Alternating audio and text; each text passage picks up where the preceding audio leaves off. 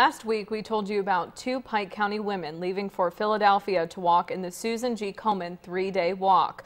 Well, they walked 60 miles and endured some wet weather to help find a cure for breast cancer. We caught up with one of them this afternoon in Pikeville to hear about their experience.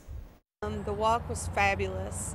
It was way more than I ever dreamed it would be. Great experience. People had told me that it was life-changing. It truly was.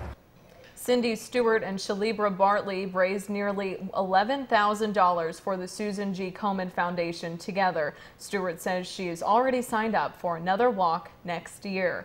Coming